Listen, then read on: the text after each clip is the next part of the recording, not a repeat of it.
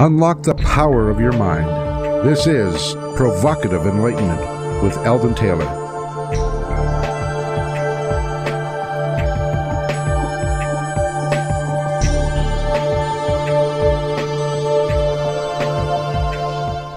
Welcome and thank you for joining us today. The next hour is devoted to learning something more, not just about the world of shoes and ships and sealing wax, but about how, what, and why we believe as we do. A time for those willing to question what they think they know and what they may believe, those willing to be uncertain for an hour. I'm Eldon Taylor, and this is Provocative Enlightenment. All right, our chat room is open, and as usual, my partner Ravinder awaits you there now with bated breath. I don't know how you can have bated breath when you're, changing information back and forth vis-a-vis a keypad, but okay. You can log on by going to provocativeenlightenment.com/chat. We do have a great chat room, so Ravinder, tell us all about it, please. We do have a good chat room, a great group of people. We share a great deal of information. There's also additional info that we post on that page, so you can get more information about the guests, and if there are any URLs that are important, we like to get those posted as well. And we have a video as well during the halftime, which I find really fascinating because I like to be able to see the guest too. You get a whole different perspective on it all. So if you can join us, do come in. That is provocativeenlightenment.com/chat. All right.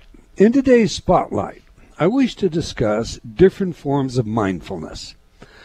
Mindfulness is generally understood as meditation, usually meditation with the intent of relinquishing the capital I, the sense of self, and entering a state of oneness. One is therefore taught to let their thoughts go by and not follow them like some puppy on the sidewalk following every set of legs that passes by. Instead, the teaching emphasizes the need to let thought just go by and focus on your breathing. Maybe you concentrate on whether the breathing sensation is greater in your lungs or chest or stomach than it is at the tip of your nose, but you're nevertheless coached to just stay focused on your breathing. Now, there's another form of mindfulness meditation that is very useful, and one I often suggest to those interested in knowing themselves. This form of mindfulness is also meditation, and focusing on your breath to begin with is a good place. However, instead of ignoring your thoughts, you accept them in a non-judgmental way. The thought comes in and you both acknowledge and note the sort of thought it is. Perhaps you wait for a moment to see what thought next comes and is therefore somehow connected to the last thought. If it is a thought you would prefer to place in a different context, say a thought about something you hate, then take a moment to think of how you might reframe that thought. For example, if the thought is about some crazy driver who upset you on your way to work, just the reminder of this situation will generally create some emotional content. So take a moment and imagine the driver was in a real hurry because she needed to get to the hospital with a small child in the back. Clearly, this reframing idea will not only remit your thoughts, but ameliorate your emotions when placed in this context. It has the additional benefit of preparing or predisposing how you will respond the next time something like this happens. Now, there is another aspect to mindfulness that I also like to encourage. This technique looks inward toward those secret unconscious associations and beliefs, many of which intrude and even govern our conscious activity. To illustrate this, please allow me to share some fiction from the HBO show In Therapy. The therapist in this show, one Dr. Paul Weston, experiences an erotic transference with a patient who is a medical doctor that he's been treating for a year. Although it's difficult for him to admit, he has experienced a genuine countertransference. His patient, Laura, is a very attractive woman who is very outspoken, so without mincing words, she makes it clear that she's both in love with him and wants him sexually. He properly informs her that he is not an option, but his real feelings are not so easily extinguished. Meantime, his wife is having an affair. When she informs Paul of the affair, she explains that it is in part because he seems so removed and so indifferent to her. Paul fails to see that his obsession with Laura has dominated his thoughts for months. Like a dieter facing a tabooed confection, he has held it a few inches from his lips for a long time and can't quite get his mind off of it. Laura is the confection in this analogy. As a result, Paul fails to see his complicity in his wife's extramarital affair. When we connect thoughts together, we often discover links that we consciously fail to observe. When Paul seeks his own therapy, he slips in a conversation about sexuality and uses Laura's name in place of his wife. Now, what does that tell us? Listening to our own thoughts in a non-judgmental way, allowing them to flow and connect as they will, but remaining alert to the connections while questioning why they might connect, can provide some genuinely helpful insights to our inner feelings and mental processes. It is for this reason that I believe this form of mindfulness can be so very helpful in sorting out the sources of unidentified anxieties, worries, fears, and the like. My thoughts anyway. What are yours, Ravinder? You know, I think that last example was particularly good. We do take on board ideas without really being aware of it. So you have an example of, the therapist has an attraction for his client, and because it's on his mind, it impacts his relationship with his wife, and he doesn't see the connection to it. But I would suggest out there, there can be these trends where females get together and complain about how bad men are and how bad their husbands are, and you can't rely on them for anything. And I'm sure, guys get together and do some of their own stuff. They'll go on about their wife nags about this, and, and that kind of stuff can appear to be harmless, but it isn't.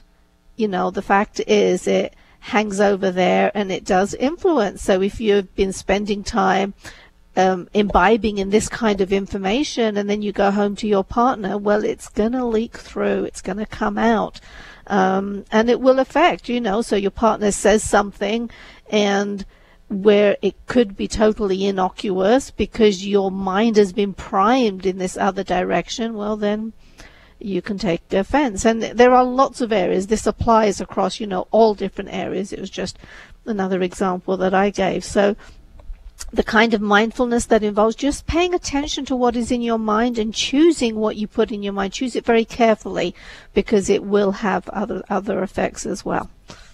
So as it pertains, at least relevantly to this particular spotlight, are you saying that in mindfulness I might have a thought about my wife or my husband, and then I see that my next thought is about my best friend, and I wonder, why would I think of him? Because I'm just had this bad thought about her. Yep. And then I remember that, he was complaining, and I kind of got in. Is that how you're trying to tie this together? Yep. All right. Well, Absolutely. I'll accept it that way. Otherwise, I thought, well, you're out in left field. You missed what I was trying to say. Okay, never mind. You're in trouble now, mate. You're just in trouble. Well, first of all, I have no experience of ever getting together with a group of guys and bashing wives, women at all, period. So I don't claim to be innocent. I've just never heard that. It comes out in entertainment. Obviously, a little it's there all the time. self-disclosure from you indicates perhaps you have been bashing husbands. Never. I actually made a conscious decision. I beg your pardon? I made a conscious decision about that stuff about 22 years ago. After doing it with your... Okay, never mind. We're going on. Every week I read some of your letters as our way of involving you while paying respect to the very important role you play in making this show successful. Last week our show featured the work of Professor William Ferriolo, and we discussed his book, Meditations on Self-Discipline and Failure, Stoic Exercises for Mental Fitness. A book, again, I'm going to recommend to you. Jennifer wrote, I have always thought of Stoicism as the old-fashioned stiff upper lip stuff. Thanks for the show. The professor made a lot of sense. CB wrote, not having to prove to the world that I am special or deserve to be treated as special allows me more room to invest in being a more calm and balanced me. Removing concern for that which we have no influence leaves a lot of time for self-improvement. Very articulate guess. I really enjoyed the clarity he brought to Stoicism. Alan commented, great show. Moving on, Gail wrote, I have your InnerTalk Empowering Intuition CD. It's great. Lynn wrote, I am both mailing a hard copy and forwarding an electronic copy to you of the article that I wrote that appeared in our local newspaper. How miraculous. They gave you in your InnerTalk program free advertising. The paper reaches about 15,000 people, and I truly hope you will have new customers as a result. I already own and listen to many different InnerTalk CDs daily, and I believe fully in your supportive power to reprogram the subconscious mind. Thank you. Thank you, Lynn. How do you feel about that one, Ravinder? I have no idea. I'm in the chat room. Oh, caught you again, paying no attention to the show. Okay, that's all the time we're going to take for letters today, but we do love your comments, so please keep them coming. You can opine by writing to me at Eldon, that's E-L-D-O-N, at eldontaylor.com, or by joining me on Facebook at Dr. Eldon Taylor. We do sincerely appreciate your thoughts and ideas. Now we have an event coming up pretty soon at East West Book in Seattle. I hope you're now paying attention, Ravinder, because it's your turn to share with everybody what this event's about. You know, we are doing two separate presentations. They will complement each other, but they're also totally independent, so you don't have to attend both of them, but you can, and we would love to see you there. So on Monday, Friday the 30th of March, from 7:30 to 9 p.m., we are doing a presentation on self-sabotage, why we undermine our goals and how to stop. And the fact is, we all undermine our own goals, and that can sound really weird and strange, but once you understand what's going on, you'll see why you haven't managed to break out and, you know, achieve the success in business or relationships, whatever it is. You'll definitely get some insights there. And then on Saturday, March 31st, the presentation is from 1 o'clock to 5 o'clock. Now, last week when I told you about it, I told you it was from noon to 4, and I don't know how I messed up. I do apologize. I double-checked all of that, and it is from 1 o'clock to 5 o'clock, and we are talking about mind mastery for life mastery, unlocking the inner door to self-actualization. It's about taking it further. It's about exploring how high is up. It's about understanding how your mind works and finding a way to tune that so that it works optimally for you. So I do hope you can join us. If you can, definitely come up to us and tell us you heard about us on the radio show or on Facebook or however else that, you know, you are connecting with us. We would love to see you there. So that is at East West Bookstore in Seattle. I look forward to meeting you all. Now to today's show, The End of Alzheimer's, the first program to prevent and reverse cognitive decline, with Dr. Dale Bredesen. His book copy reads, and I quote, "In this paradigm-shifting book, Dale Bredesen, M.D., offers real hope to anyone looking to prevent and even reverse Alzheimer's disease and cognitive decline, revealing that Alzheimer's disease is not one condition, as it is currently treated, but three. The End of Alzheimer's outlines 36 metabolic factors that can trigger downsizing in the brain. The protocol shows us how to rebalance these factors using lifestyle modifications like taking B12, vitamin B12, eliminating gluten, or improving oral hygiene." Close quote. All right, let me tell you a little about today's guest. Dr. Bredesen received his undergraduate degree from Caltech and his medical degree from Duke. He served as resident and chief resident in neurology at UCSF, then was postdoctoral fellow in the laboratory of Nobel laureate Professor Stanley Prusiner. He was a faculty member at UCLA from 1989 to 1994, then was recruited by the Burnham Institute to direct the program on aging. In 1998, he became the founding president and CEO of the Buck Institute for Research on Aging and adjunct professor at UCSF. Then, in 2013, he returned to UCLA as the director of the Easton Center for Alzheimer's Disease Research. So on that, let's get him in here. Welcome to Provocative Enlightenment, Dr. Dale Bredesen. Thanks very much, Dr. Taylor. It's really a pleasure to have you. I have to tell you, well, I'll tell you, everybody out there, your book, I found your book to be the most comprehensive approach I have ever seen to any kind of human disease. And although I'm going to ask you at some point in this show about some of the criticism that flies at you over what some would call a shotgun approach, I think most of medicine should take that as opposed to this singular idea of a linear in, linear out. I highly recommend your book to anyone interested at all in preserving their best cognitive abilities. You don't have to have Alzheimer's or dementia in order to benefit from your work. So I congratulate you on that, sir. Thank you very much. We like to know three things, Dr. Bredesen, on this show. Who is the messenger? What is the message? And, of course, how do we use it? So to that end, please share with us what dictates your life's ambition and passions.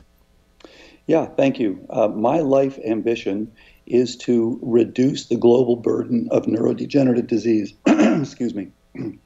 So I have spent my life since I was a freshman at Caltech, and I first read the book Machinery of the Brain by Dean Wooldridge and got very interested in brain function. I've devoted my career, and we've had an active lab for 30 years now, studying the basic mechanisms of neurodegeneration. Why? And you can argue that this is the area of greatest biomedical failure. Everybody, as they say, everybody knows a cancer survivor. Nobody knows an Alzheimer's survivor. And of course, we've described in that book the first ones. And so the idea here is that when you look at the underlying drivers for molecular neurodegeneration, whether you're talking about Alzheimer's, Parkinson's, Lewy body, frontotemporal dementia, Lou Gehrig's disease, what have you, the idea was to determine the mechanisms so that we could fashion the first effective treatments.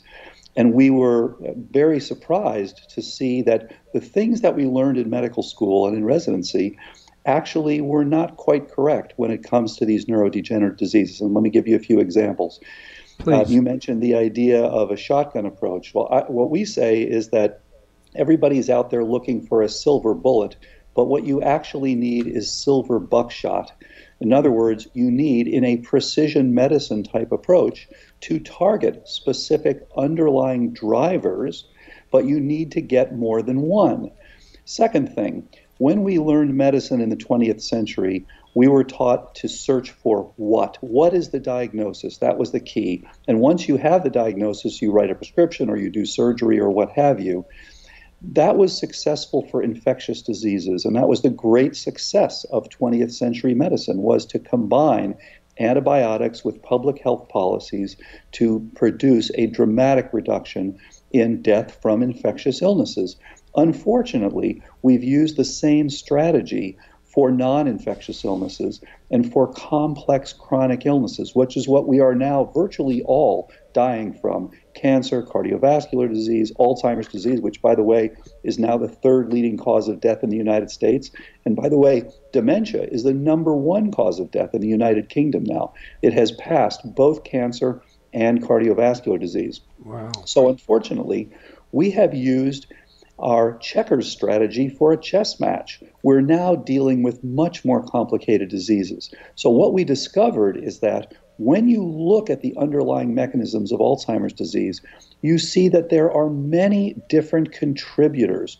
What we call Alzheimer's is, strangely enough, actually a protective response to different insults to the brain, and that gives you the subtypes that you mentioned earlier. And so we can now look at these, we can evaluate all the different factors with each person, and then we address each one. So it's a very different way of looking at medicine and a different way of looking at this disease. I think it's a brilliant strategy, and it seems to me like I understand from your description and the success that was had in the past why it may have been so overlooked, but it also seems so obvious that the fact that people would criticize your work on that basis seems to me to be just a little bit, well, I'll leave that to the audience. Listen. You have a lot of strategies. They include things like diet and lifestyle changes. You heard today's spotlight, Doctor. Is there a role in this for mindfulness? Does that facilitate in any way a cognitive enhancement, in your opinion? Well, yeah, and that's not just my opinion. It's published data, of course. And improvement in neuroplasticity, reduction of blood pressure, improvement in cardiovascular parameters. So certainly this is well known. And as a scientist, and I've spent virtually all my career in the lab, so I haven't seen too many patients until more recently. I actually thought I would die seeing transgenic mice, but in fact, it's turned out now that we can see big differences for the first time in human beings. And as a scientist who has trained that way, if someone had told me 15 years ago that we were going to be telling people to do meditation and to find joy and to take specific supplements and to fast at times and to do exercise and all of these things, I would have laughed. I thought that these things were unimportant. But when you actually look at the drivers of the disease, you find that there are specific things. As a simple example, when you drive yourself into mild ketosis through exercise, through fasting, through low carbohydrate diet, through a good fats diet, the ketones actually enter your brain, interact with specific histones, and essentially decrease the ability of those histones to prevent the production of brain-derived neurotrophic factor. So you actually upregulate the BDNF, which has an anti-Alzheimer's effect.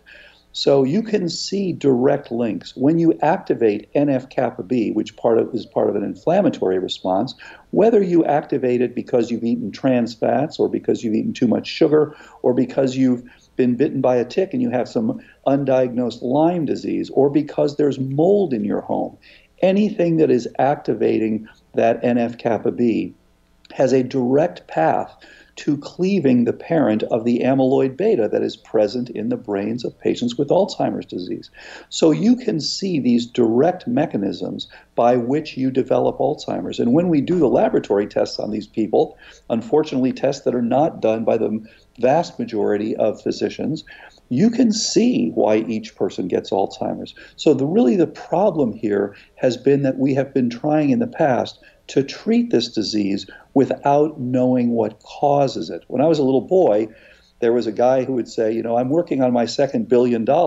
And people would say, wow, that's amazing. And he'd say, yeah, well, the first billion was too hard, so I decided to skip that one, and I just decided I'd go for my second. So this is exactly what we've done as physicians. We've said, look, it's too hard to figure out what causes Alzheimer's, so let's just try to treat it with this drug, with that drug. And so, as you know, in 1 decade, 244 clinical trials for drugs, 243 failed outright, and the one that succeeded had only a minimal effect. So really, people have been going about it the wrong way. There's a debate I'm going to ask you to weigh in on here. To me, the answer seems obvious, but you're the professional in that area, so I'm going to obviously pass to your power. There are those that argue traditionally medicine has looked at the human condition in a very mechanical way.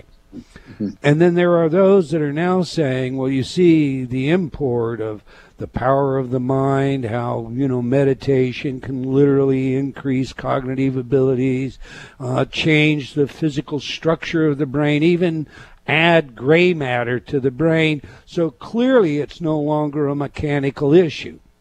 Now, I hear you discuss, the two, and to me, it seems like, well, it's still mechanics, even if I'm using my mind instead of, you hitting my knee with a rubber hammer. What is your view there?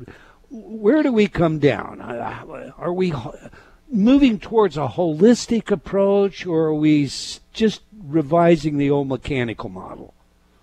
Yeah, there's no question that these things are intimately intertwined. And one of the things that we've seen that's been really interesting is that people are not ready to listen to certain things. So, and I mentioned in the book, one of the guys who went in and had a low hippocampal volume, had well-documented Alzheimer's disease, and increased his hippocampal volume while he was on the protocol from the 17th percentile for his age to the 75th percentile for his age, just a dramatic increase. And it was, clearly there. The data were unquestionable. The neuroradiologist called and said, well, we've made a mistake. Something's wrong. And I said, well, what do you mean? This guy's doing much better subjectively, doing much better on his testing. Why would you think that his hippocampus wouldn't increase? And he said, because it's not possible. He said, we've never seen this in 75,000 MRIs at our hospital. I said, yeah, but that's because you have not had people who've done this well before. So the bottom line is that there are these links, as you say, and yes, there is improved neuroplasticity with meditation. And so you're right, we have to quit thinking of these as separating the mechanical away from the spiritual, the psychological. These are all part of a coordinated system. There's just no question about that, and you see it again and again and again. And so the key for 21st century medicine, though, is not to go back to the idea that, we're just going to do these things that don't have any data. We're going to do something because someone tells us to do it because it sounded good. We now have the ability to look at the effects of all these things. So the key here is that there has to be proof. Look to see if you're improving. Look to see, in fact, if there's a change in your scan. Look to see if there's a change in your metabolism. I just talked to one of the patients yesterday, and interestingly, this guy had gone on the program back March a year ago, so been on it for 1 year. He's been able to stop his antihypertensives. He's been able to stop his cholesterol medication, the statins, and he's been able now to stop his type 2 diabetes medication. So all of those, dramatic improvement. His mentation, actually only minimal improvement. And it turns out he hasn't addressed what turned out to be one of the most important things for him, is that he has fairly severe sleep apnea. All of these things work together to contribute to cognitive decline. Again, your brain is responding to specific insults, and you're actually making this, the amyloid that's in those brains is a little bit like napalm. So if you've got people coming across your border, you've got invaders, you are going to do two things. You may put down something to try to kill them, like napalm, but at the same time, you are downsizing the area. You're decreasing your arable soil. And so this is what happens when you are exposed to specific pathogens, for example. You produce the amyloid, and this was shown actually by Professor Robert Moyer and Rudy Tanzi at Harvard, that in fact you make these as an antimicrobial effect. But in so doing, what we found is that you're now downsizing the overall neural network. So the old-fashioned idea that, hey, if we just get rid of that amyloid, everything will be fine, is actually backwards thinking. We have to find out what is causing you to make that amyloid. That's a wonderful analogy, a wonderful analogy. We've got a break coming up, Dr. Bredesen, so let's move to that now. We're speaking with Dr. Dale Bredesen about his work and book, The End of Alzheimer's, the first program to prevent reverse cognitive decline. Again, I'm going to strongly recommend this book. You know, I'm at an age where I'm paying close attention to that. You walk into the room and you try to remember what it was you walked in the room for. Not quite there, but I've seen my wife do that several times, and I'm afraid of it, huh, Ravinder? So, you can learn more about our guest by visiting his website at Dr. Bredesen. That's DrBredesen.com. Now, we have a video for you in our chat room featuring our guest on the subject of aging. So if you're not in the chat room already, now's the time to get on over there, and you can do that by going to provocativeenlightenment.com/chat. Do stay tuned. We'll be right back. You're listening to Provocative Enlightenment with Eldon Taylor. Change has never been easier. Whether you wish to lose weight, stop smoking, build better relationships, become creative, enjoy ultra prosperity, or simply relax and promote self-healing, InnerTalk has been repeatedly demonstrated effective in the most rigorous of scientific studies. Our customers love InnerTalk. Sean wrote, "I have struggled with bulimia for over 30 years and have never been able to lose weight without restoring to it until I used InnerTalk." Vicky wrote, "My hubby has been using the Stop Snoring CD, and already his dangerous and raucous snoring levels have stopped." Celeste wrote, "I recently graduated from Taft Law School with honors.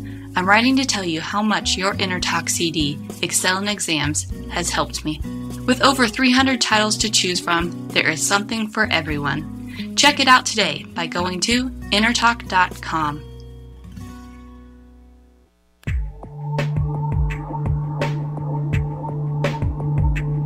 Unlock the power of your mind.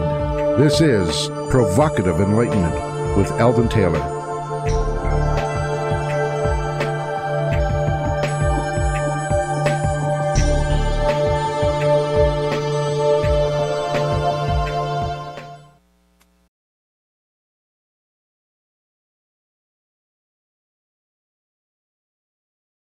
Welcome back. If you've just joined us, we're chatting with Dr. Dale Bredesen about his work and book, The End of Alzheimer's, the first program to prevent and reverse cognitive decline.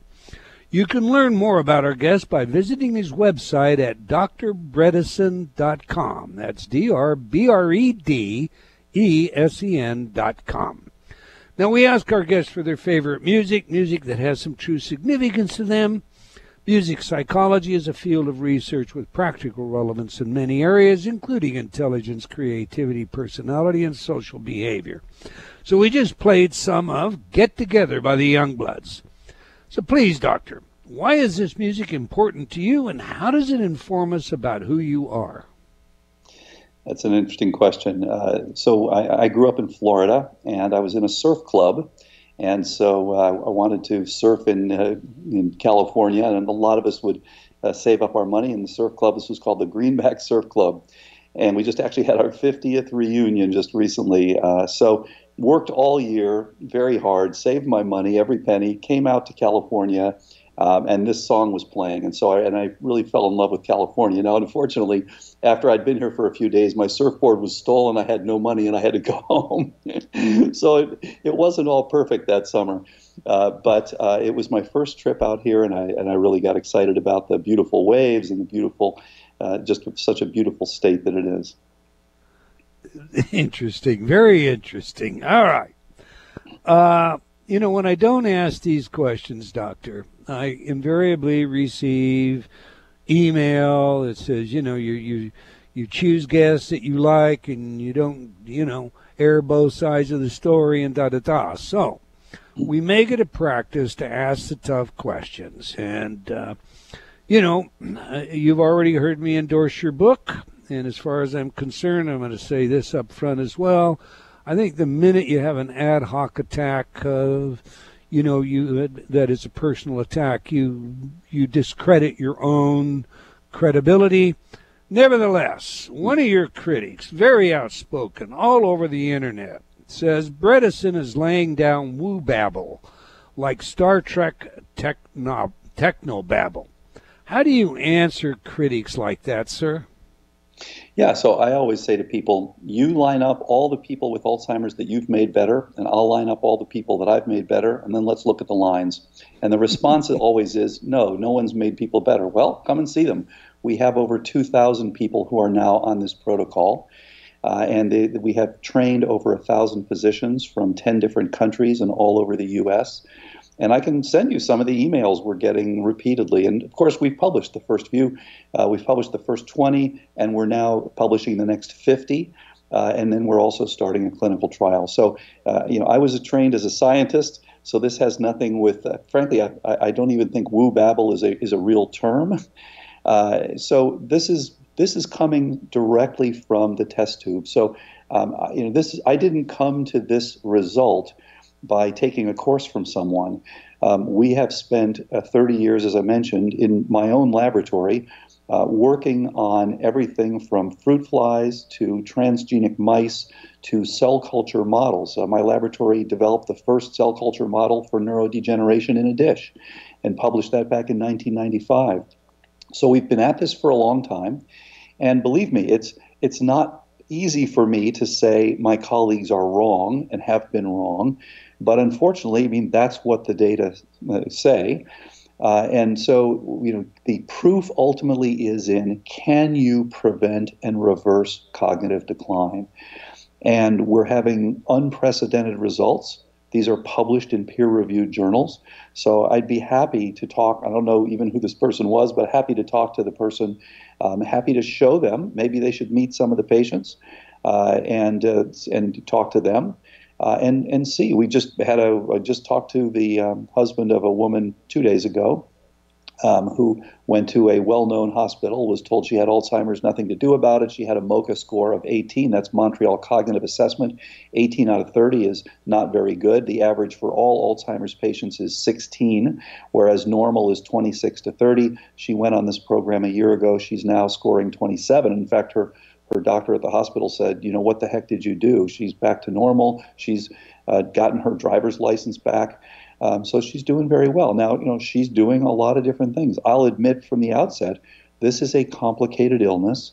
And so you have to address multiple things to get these effects. And there are many people who've tried it, who've not addressed the things that are actually causing the problem, and they don't get such good results. The most exciting thing is that the people who do address these and do show improvement sustain the improvement.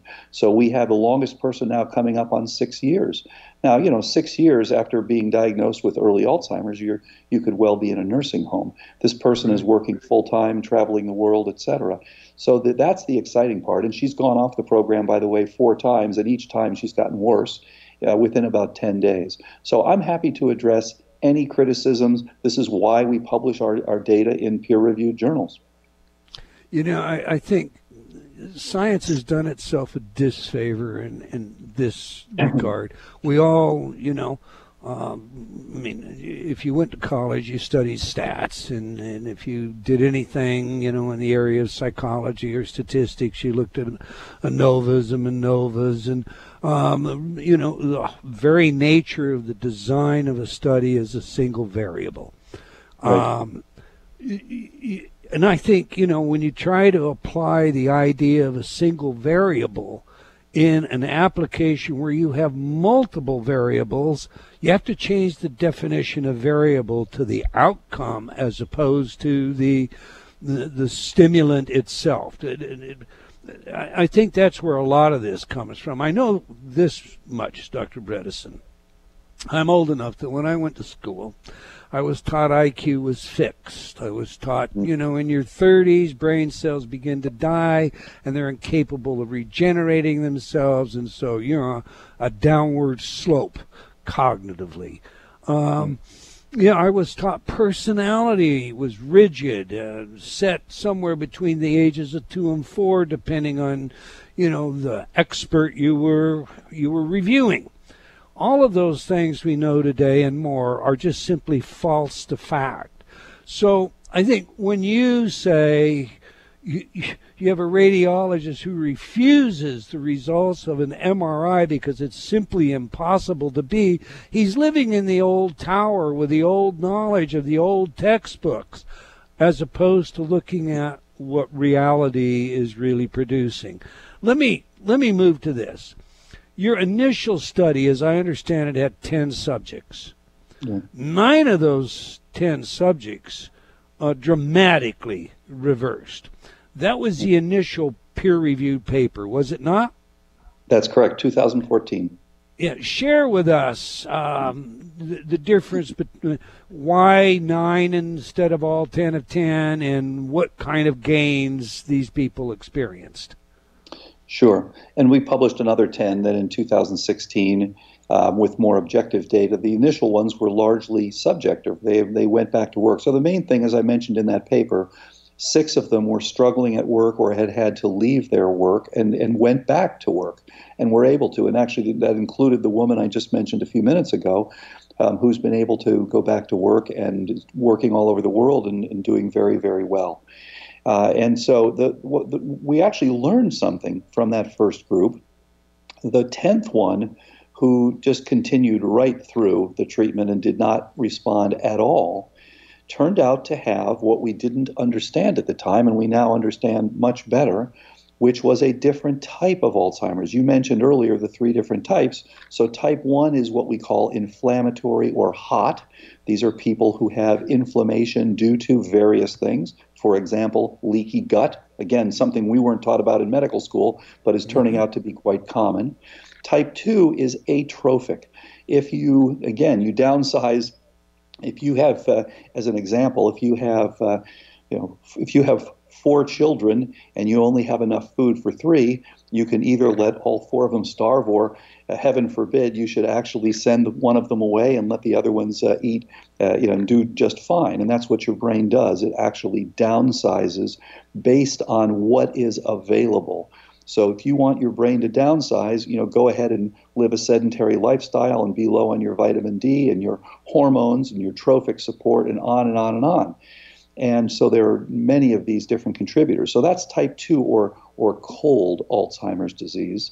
By the way, something that was recognized by the Ayurvedic physicians thousands of years ago. They called it, vata in this case, so dry. So that's type 2. And then type 3, which was what we didn't recognize at first, which is what that woman had who did not respond. And now we have many such patients who are responding. And that turns out to be toxic type 3 Alzheimer's disease. And these are people who are exposed to what can be biotoxins, such as mycotoxins from molds, or can be chemotoxins, mercury, copper. And again, if you are exposed to high levels of mercury or copper or iron, your brain makes amyloid because it is a wonderful binder of those molecules. So it is actually protecting you from those molecules. And so we have many people who are now exposed. And by the way, organic pollutants, that's another one. And so they are developing Alzheimer's due to their response to this. And it actually looks quite different. These people tend to be younger. They're often in their 50s. This often happens around the time of menopause. They often have some depression with their Alzheimer's. It's often a non-amnestic, so it starts often with difficulty with organizing or calculating or speaking or visual discrimination. And then the memory problem tends to come later, whereas the other people tend to be older, and memory, just as you indicated earlier, tends to be the first thing that you notice as the brain is downsizing. So it's quite a different form of the disease. We call this type 3 Alzheimer's. And for a good response to that, you have to determine what are the toxins that you've been exposed to, and then you have to have a detox program. And as you know, if you detox too rapidly, you can actually go backwards instead of forwards. So this is a type 3 Alzheimer's disease, and this is what happened to that first person who did not respond. Very interesting, sir. I've got an aside here. I've got so many questions, but this one, I guess, is a bit selfish. I'm working on a book on music psychology, and I'm sure you're familiar with the fact that a dementia patient, seriously, can, for all intent and purposes, go from a state that appears to be even coma-like. When they hear certain music, they're suddenly alive, they're dancing, their cognitive abilities have appear to have fully returned, they're, fully conversant, memories seem to be intact, at least from the eras that you're talking to them from. Is that a trigger in your mind, or is there a redundancy that has been accessed because of the way we process music? So there's a very important distinction there. And certainly, as you've mentioned, this has been documented, and there's a film about it, etc. The Alive Inside, wonderful film. And so, yes, music activates happiness. It activates your dopaminergic pathways. It activates nucleus accumbens. So you get this response quickly with more activity and more interaction. But it's important to distinguish. No one's ever shown that, in fact, this improves your cognition and says, for example, no one's ever said, look, here's someone taking a test before and a test after, and now they score back in the normal range. That's something quite different. So yes, you are stimulating the person. You are bringing back these wonderful memories, and that's a good thing in and of itself. But it doesn't necessarily cure the Alzheimer's. It doesn't make it so that when you turn off the music, the person is acting themselves again and is back to normal. That's an important distinction.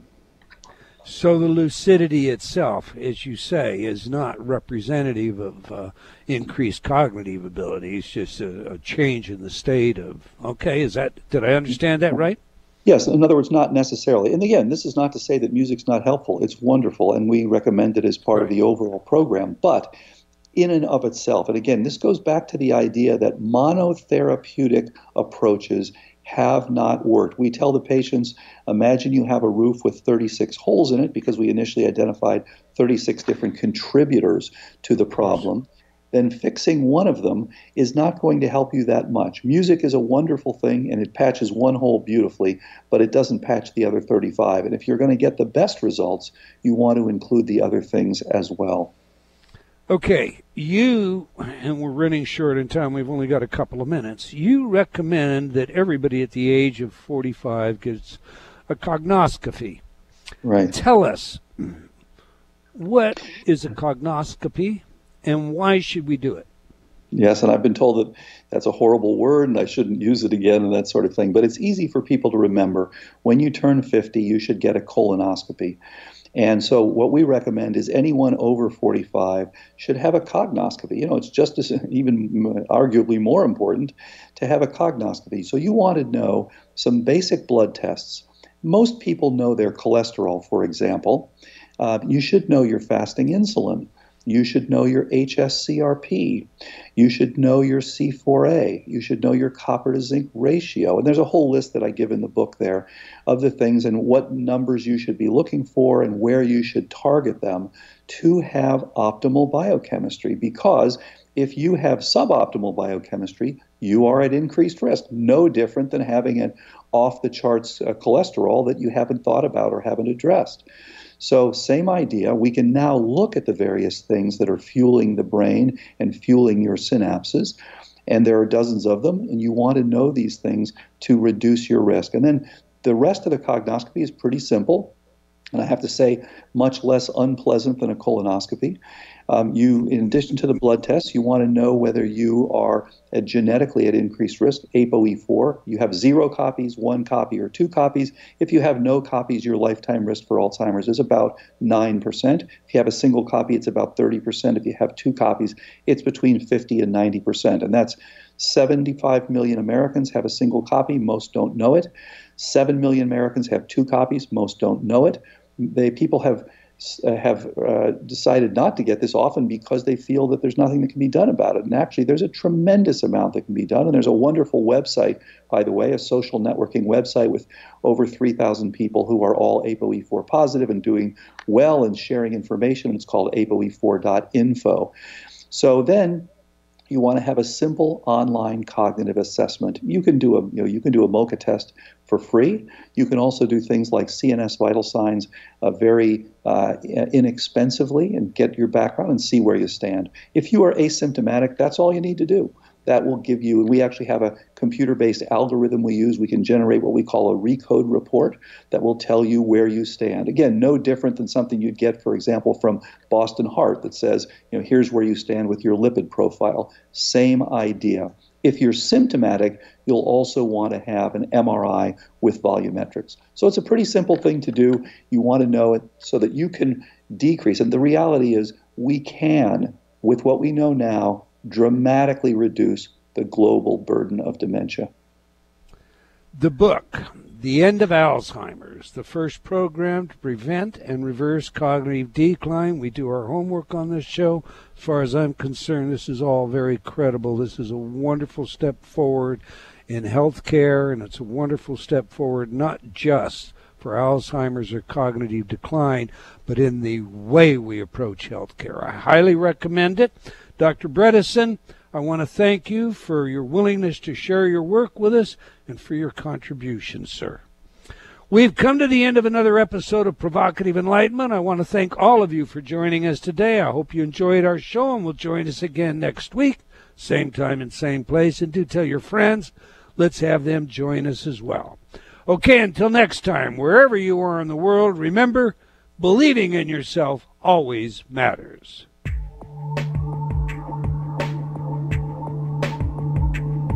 Provocative Enlightenment has been brought to you by Progressive Awareness Research and other sponsors. Provocative